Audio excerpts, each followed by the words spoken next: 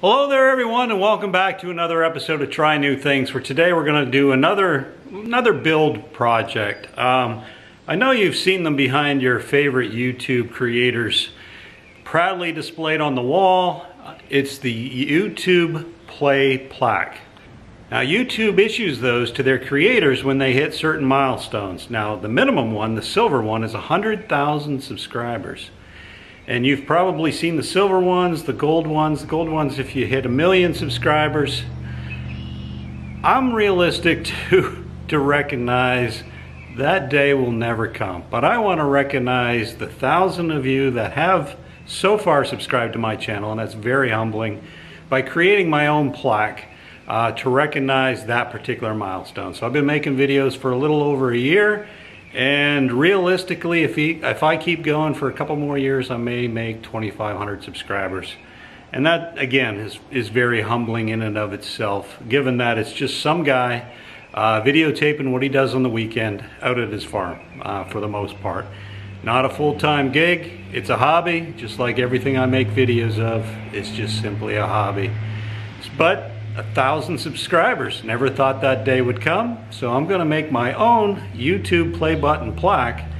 Not exactly like one, because I haven't earned a real YouTube play button plaque. And should YouTube provide plaques to people that reach milestones like 1,000, 5,000, 10,000 subscribers? I don't think so. Otherwise, they'd be giving plaques to every teenager that makes a single video that goes viral. But it's really hard for individuals like us that do this as a hobby and not full-time to ever aspire to reaching the 100,000 mark. So I'm going to go ahead and get started. We're going to do it a slightly different size, slightly different color. Again, because I haven't earned a real one, I just want to make one to recognize you all for putting your subscribe on this particular channel. So again, really appreciate it. Let's get started. So according to the internet, the dimensions of a YouTube play button plaque is 10 by 12. And I've got a 24-inch piece of MDF. And I think I'm just going to cut it in half. That way when I screw up the first one, the second one will be ready to go. So I'm going to make mine 12 inches wide. But I do want to keep the same aspect ratio. So I'm going to make it 12 by 14 and a half. We will go from there. So let's get this cut up and start making our YouTube play button plaque.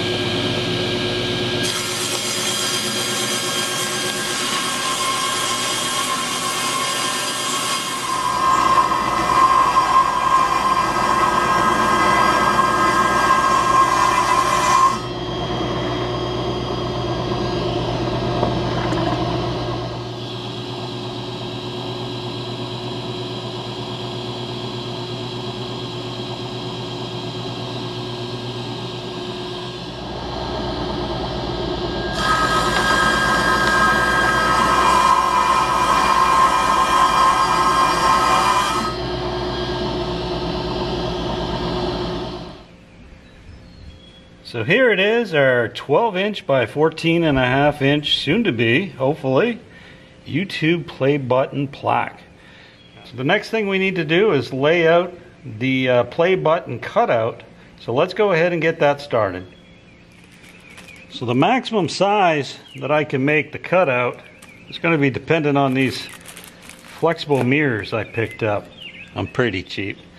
And I will mount it to, they're sticky back, so I'll mount it to a piece of 1/4 inch ply at the end.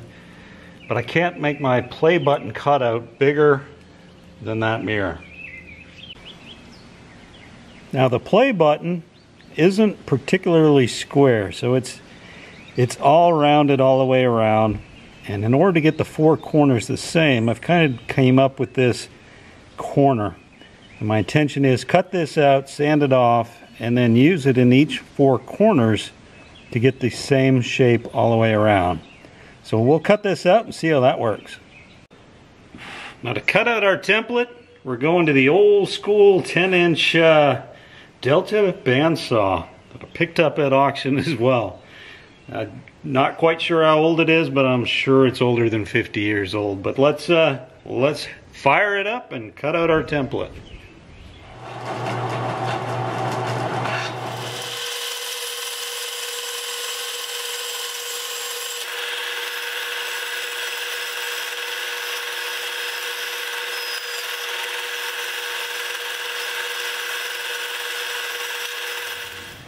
Alright, with our corner template traced out or cut out, the intention is to use it in all four corners and create the shape.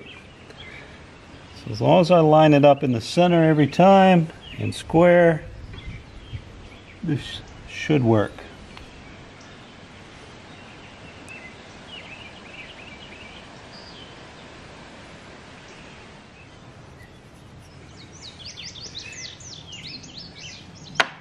And there we go. That's going to be the size of our cutout. Let's just double check. Narrower than the mirror. Yeah, I think that's going to work out quite well. All right, now we got to figure out how we're going to cut that out.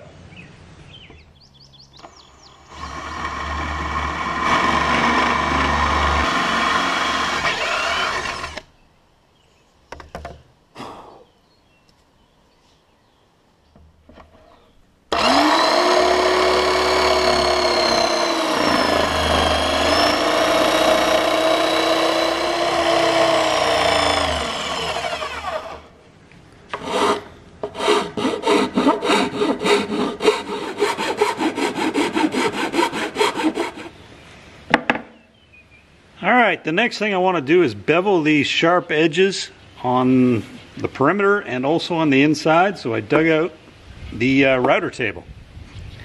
So let's fire it up and see if we can't bevel these edges a bit. Go from square to rounded.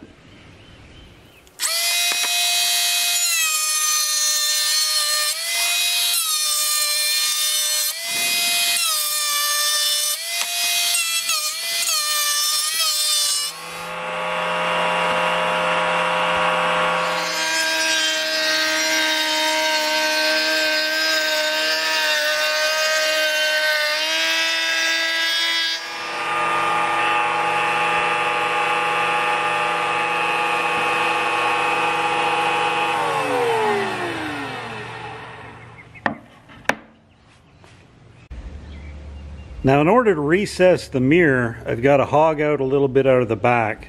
So I've taken my router out of the router table and I'm going to use that to clear a little channel all the way around the opening.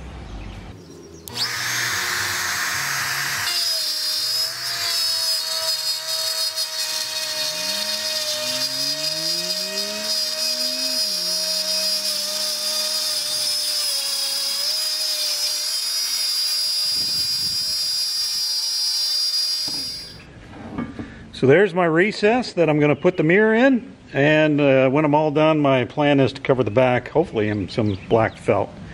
So minor imperfections should be hidden. Now we've got to find a thin piece of wood to mount the mirror to. The old thunder's rolling in, so we're going to have to close up the door here soon, but I found this piece of, I think it's about 1/8 inch. And so I cut out an insert that fits in the back. I'll go ahead and attach the mirror to that, and then we'll use some picture clips to hold that in place. So let's do that next. Well, unfortunately my brilliant plan isn't going to work. So my sticky mirrors that I was going to stick to the piece of wood, the sticky side is the mirror side. So I'm assuming that's designed to stick to the inside of like a piece of glass, and I don't really want a blue mirror, so I'm gonna have to figure something else out for the mirror. But while I do that or wait on figuring that out, I'll go ahead and get this sanded up and prepped and painted, And when we check back in here in the next clip, I should have a new mirror solution to try out.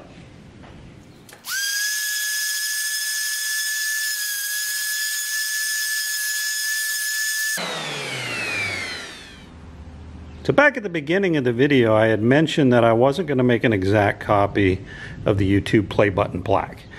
I've taken some liberty on the size a little bit, and I also mentioned I was going to take some liberty on the color.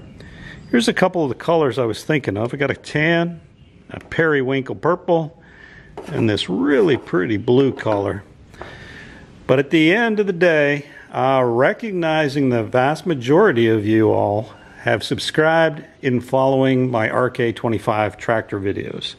So the color I finally decided to go on is my RK25 red, or at least close to it. So we're going to go ahead and get this painted up. I'm going to get on Amazon, find myself another mirror. We're going to check back in when the mirror comes, and we'll go from there. We'll wrap up this project. Now, from a primer perspective, MDF is pretty thirsty. I ended up putting about 6 coats of primer on here. It kept soaking it up, soaking it up, soaking it up. So I think I'm good. Let's go ahead and get the red paint on there now.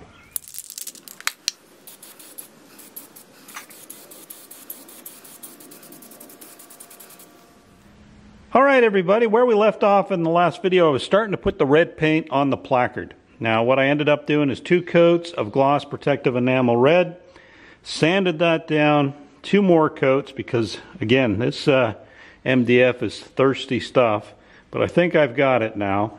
And while we were doing that and waiting, I think we have some mirrors that are going to work.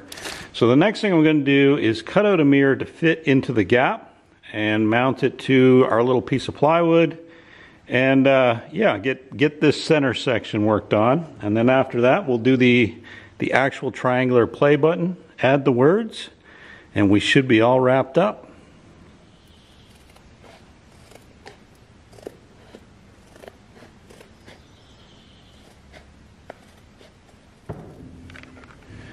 There we go. Good looking mirror. Can't really tell from this angle, but quite pleased with the fit of that.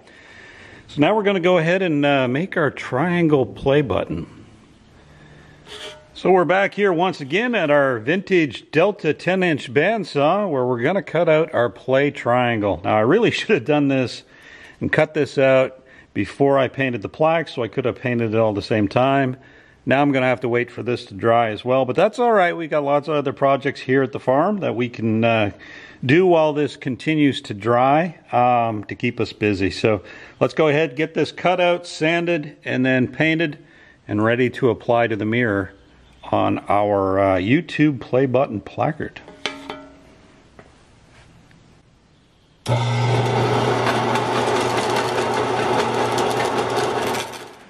Alright, while our triangle continues to dry over there, we can go ahead and put our lettering on. Now I have my lettering made, I kind of commissioned it through Etsy.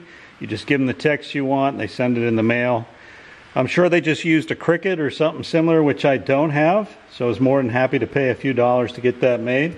I'm going to go ahead and get this onto the plaque, and we'll show you how it looks when we're done.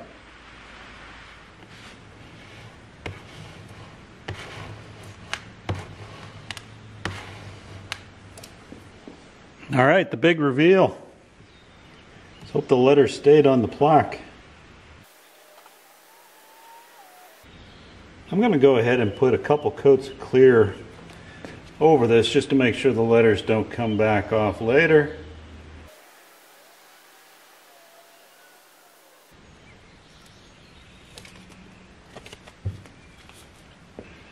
There's my lettering. Presented by and to TNT Try New Things for passing 1,000 subscribers. And that's you all. Once again, many thanks. Can't believe that many people have continued to tune in to see what I'm working on, but much appreciated. But yeah, so again, taking some creative liberty with this particular project, but I'm having fun with it, and that's what's important. Never made myself any kind of placard or art display before, and I'm so far so good. As long as I don't ruin it at this point, I'm pretty pleased with how it's turning out. But stay tuned. Once we get the triangle installed, we'll check back in So here it is, folks. I think it turned out pretty good. It was a fun little project, and it was meant to be fun. Again, I've certainly not earned an official award from YouTube, but wanted to recognize your efforts as well as my own thus far and celebrate the small wins as they happen. And 1,000 subscribers is a huge accomplishment for a channel like mine.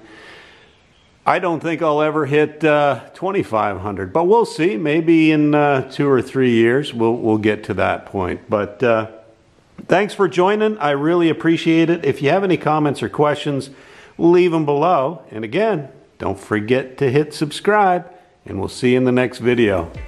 Bye-bye.